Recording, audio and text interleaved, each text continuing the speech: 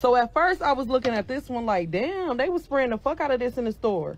Then some said, look at all of them. This is where they fill their Febreze up to, like, and I grabbed from the back. Look at that. Are you looking at it? When I flip it over, it's empty. And it's the same amount in all of them. It's empty, y'all. It's not empty. All that space. Look at that. It's half full. Wow. So, all right, let's go back to me now. So, first of all, welcome to the planet.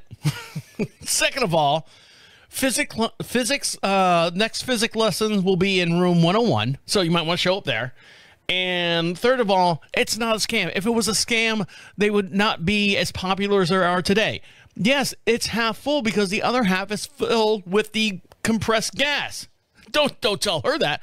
I paid $4 for this thing. I want a full can. You can have a full can, but then you're gonna have a trigger spray bottle, and you're oh god, I could be really bad at doing this, and your hand needs a workout. You're gonna have to pump the stuff out with your hand, like Windex. Do you want to spray the house with a Windex bottle and have to? No, I want it to come out nice and smooth.